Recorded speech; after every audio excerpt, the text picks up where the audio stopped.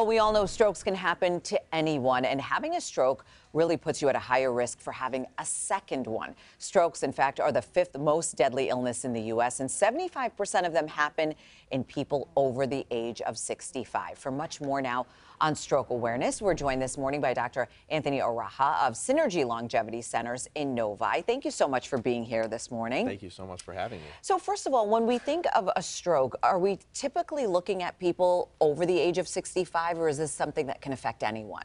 So it can affect anyone. 3/4 of people who are affected are over the age of 65, but then we have to keep in mind that means 25% of people are under the age of 65. So it's not a disease that's exclusive to people who are over the age of 65.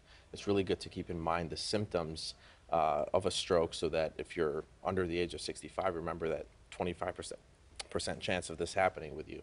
Okay, so you mentioned symptoms. What should we be looking out for?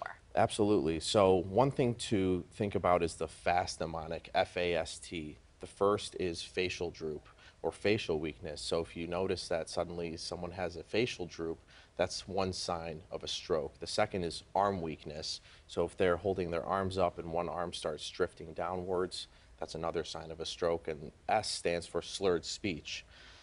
So if somebody's talking and all of a sudden their speech is slurred, that can be concerning for a stroke. And the T stands for time to call 911, because in a stroke, time is brain. So the sooner you get to the hospital, the sooner your treatment can get started. So when do you call 911? I mean, you mentioned drooping. Is that something that you can feel yourself personally, or is it something like, let's say I'm looking at you and I'm like, I start to notice some changes in your facial structure? Yeah, great question. So people usually notice it when they're looking in the mirror. Okay. So they don't feel it themselves. So they'll either look in the mirror and say, a family member noticed that my face was drooping.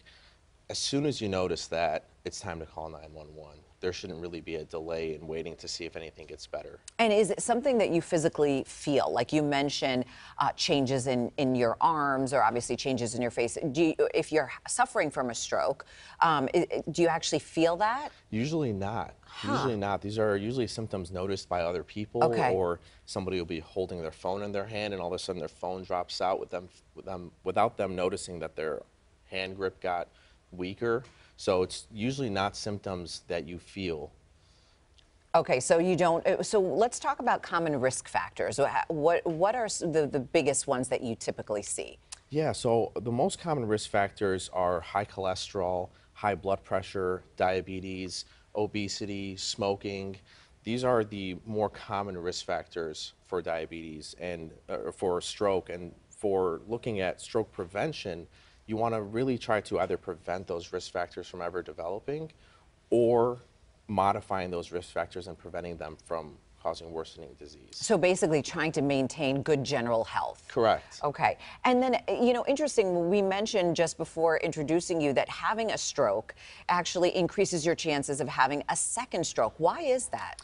It's a great question, and I think it has to do with the initial risk factors. Somebody who has that initial stroke will tend to not have great blood pressure control or control over their diabetes. And sometimes that rolls in and continues when somebody has another stroke. There's a predisposition to have another stroke, as you mentioned, when you have that initial stroke. So I think it's related to the risk factors that lead you to have that initial stroke. And then, when someone does suffer a stroke, whether you are 65 and older or younger, I'm sure the rehabilitation process is very different depending on your age and a variety of other factors. But what's the recovery process like? It really depends on what part of the brain was affected by the stroke. So some people, where all they experience is arm weakness, the recovery will be much different than somebody who has difficulty swallowing or difficulty with arm and leg weakness or facial droop. So it really depends on what part of the brain is affected, and that will really dictate what their rehabilitation is like. All right, fascinating, important tips for you to know, and definitely for your loved ones as well, symptoms to keep in mind. Thank you so much, Dr. Oraha. We appreciate you being here with us. Thanks for having me.